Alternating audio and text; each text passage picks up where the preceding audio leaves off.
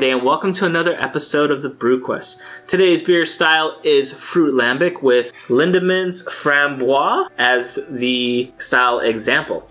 Now, Framboise is raspberry lambic beer, and this is going to be in the wild/sour ale category on the craftbeer.com website. And I'm kind of excited to do this because I've been putting off sours, at least the traditional sours, and trying out Kettle Sours like you've seen in the Banana Daiquiri, the Pie Hard 2, Kettle Cooler. I've had other sours on the side quests, but I haven't had the traditional sours, except for that contemporary gose by Avery that I did. I think it was called El Gose, right?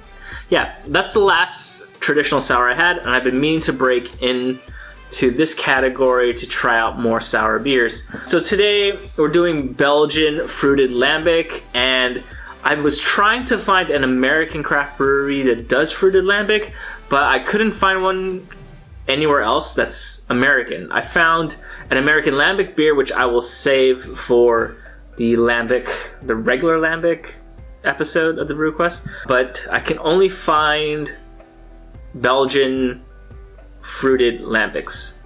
So I couldn't do Belgian style, I just have to do Belgian lambics. This beer, while they don't have an ABV on this bottle, I believe it's something like around 4%. It's raspberry. I love raspberries. I use the raspberries all the time, like in toast and peanut butter and jam sandwiches. Those are great. Lindemans, it looks like it was established in 1822. It has a nice little description on the back. Lindemans Framboise, lambic made from local barley, unmalted wheat, raspberry juice, aged hops, and wild airborne yeast. Quote-unquote spontaneous fermentation. True lambics are rare. All come from one of fewer than a dozen breweries in Belgium's Seine River Valley, a region about 15 by 75 miles in size. Lindemans Brewery, family owned since 1822. So that's pretty cool. I know lambic, like in order to call your beer lambic, it actually has to come from that region in Belgium. It's sort of like champagne. It's sort of like Koch, which we did. In order to call your beer a Koch, it has to come from the area around Cologne.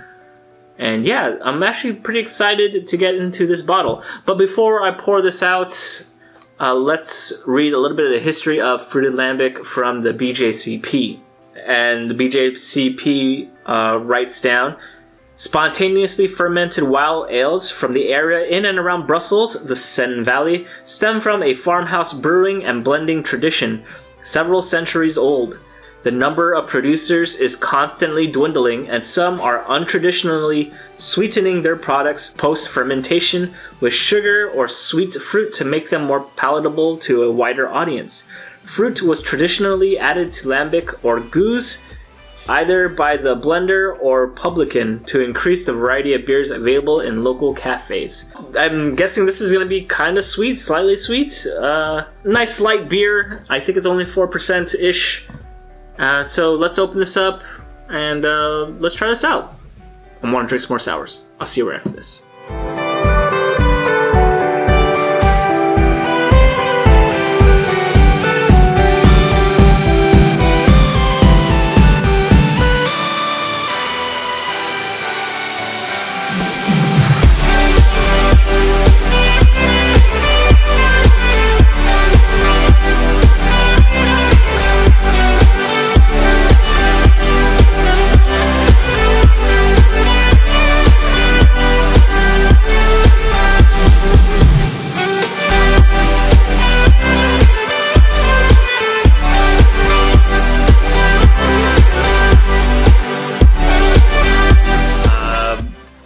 This beer has a cork on top of, or right underneath a bottle cap. So that was the first time I've ever actually had to use a corkscrew for a beer. I'm guessing the foiled top should have gave it away, but that was the first time.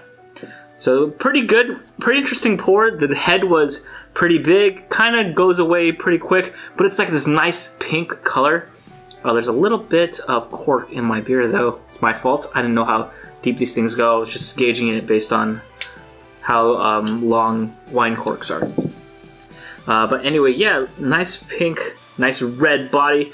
Almost looks like a wine, like a light wine almost. But this is very, very dark, very opaque. Can't see through it. You can definitely see the CO2 rising. A lot of nice fast bubbles. It looks really interesting. So let's get a nose on this.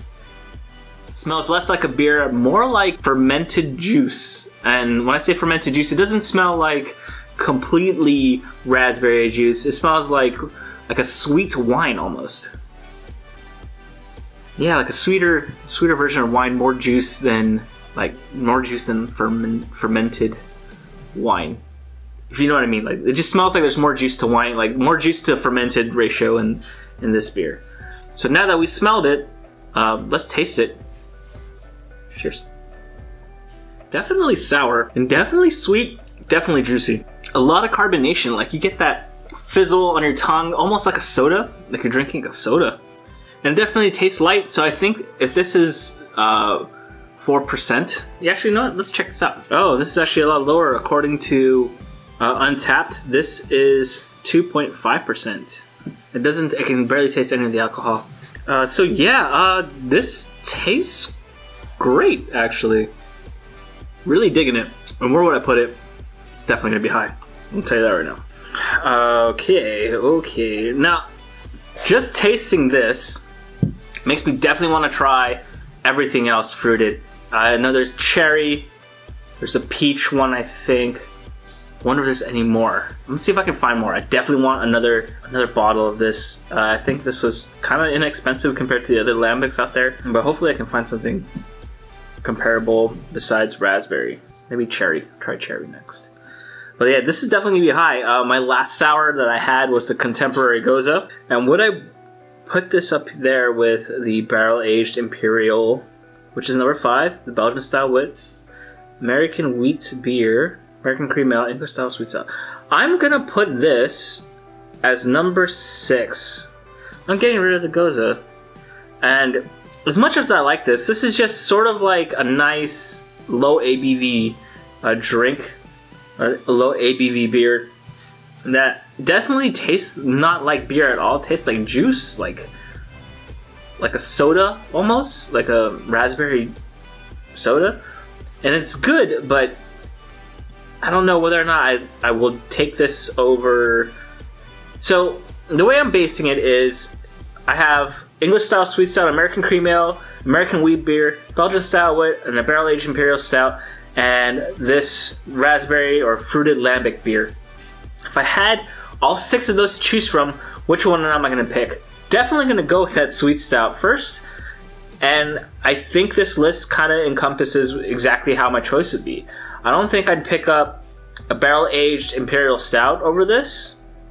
Oh no, I'm sorry. I definitely would pick a barrel-aged imperial stout because of all the qualities that go into that beer. This is still a good beer, and it's definitely better than that Gose. Oh my gosh, man. I like this definitely more than I like that Gose, even though that Gose was a little bit more higher ABV. I'm gonna give it to Fruited Lambic. So Fruited Lambic is gonna come at number 6. And I just can't wait to try out other stuff. I've seen other Belgian Fruited Lambics, and the reason I picked Brouwerij Lindemans is because it was the cheapest. I think this bottle was only like $6, I think.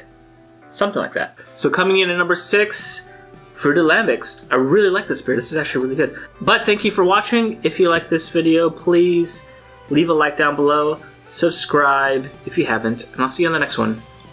Cheers. It's almost like a raspberry soda.